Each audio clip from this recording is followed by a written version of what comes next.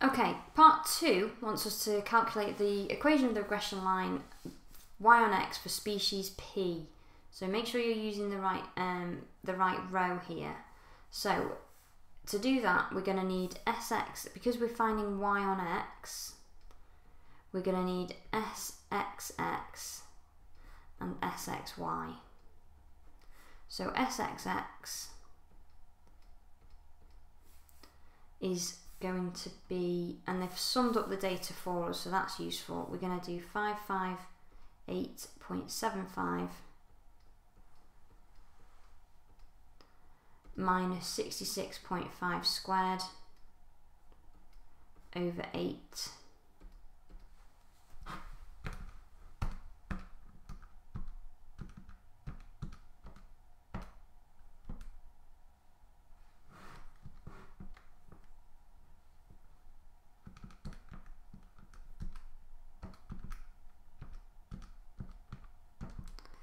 (191/32)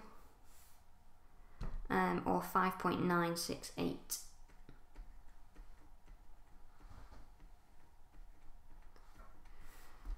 Sxy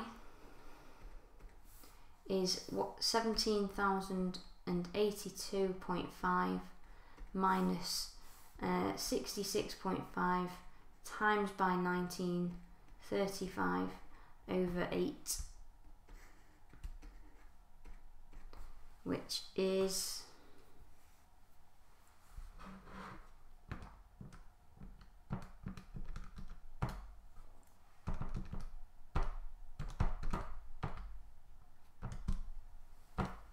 997.8125. And then the next job, once we've done that, is to work out B. B is this value here. So that is the gradient of the regression line and is equal to Sxy over Sxx. This is in your formula booklet, but it's worth you knowing that, so you don't have to be flicking through it. So we're going to do this 997.8125 over the 5.9.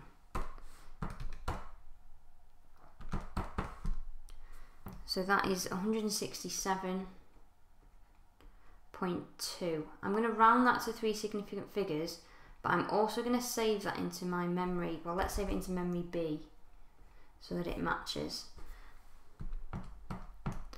I've got a video on how to save things into the memory so that you've got the exact answer that you can use later if you want to watch that video to learn how to do that. It's really useful. Saves lots of errors popping up in your work. So the next job is to work out A. And in order to work out A, we need the mean of x and the mean of y. So the mean of x is going to be 66.5 over 8, which is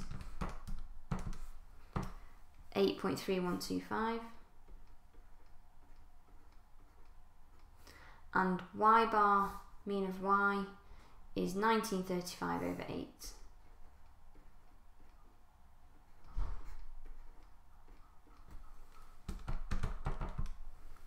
Which is 241.875.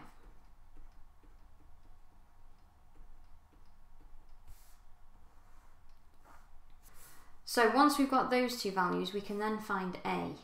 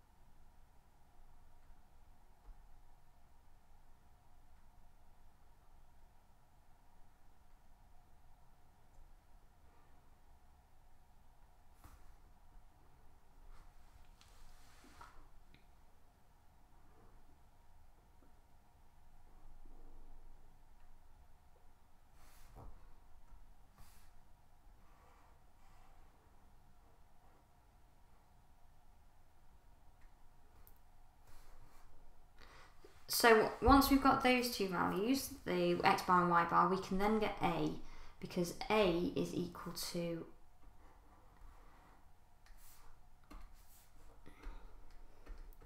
y bar minus b that we found earlier times x bar.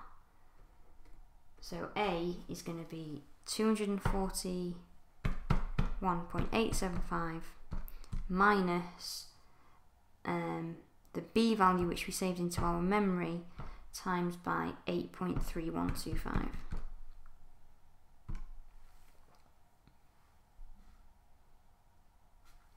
So that's giving me a value of negative 1147.7, or minus 1148. So that's our A and B. We can then say that the actual equation of the regression line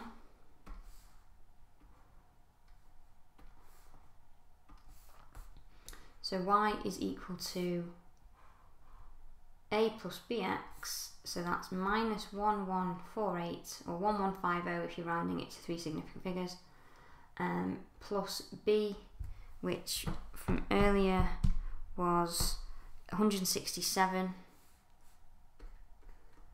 times by x. So that's your regression line. Don't forget, when it asks for a regression line, it wants the equation of a straight line. So don't do anything crazy with x and y. X and y are meant to be in the equation. It's an equation of a line.